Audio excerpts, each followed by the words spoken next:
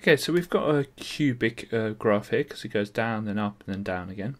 And we're asked to find the equation of the graph. Now, the problem with this is the normal method is to put down 3 brackets, and any solution it gives us in the graph, we write down the opposite, the inverse sign, right?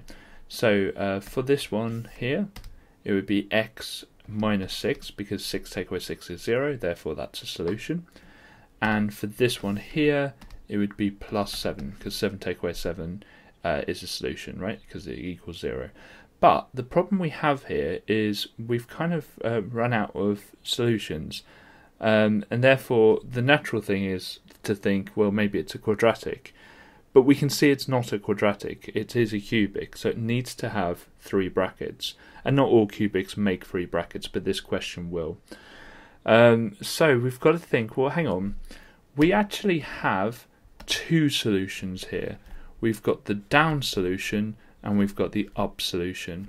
So that actually represents 2 solutions, not 1. And if you have a look at here, we've just got 1 solution because it just goes through once. So when it turns on the axis, it gives us 2 solutions.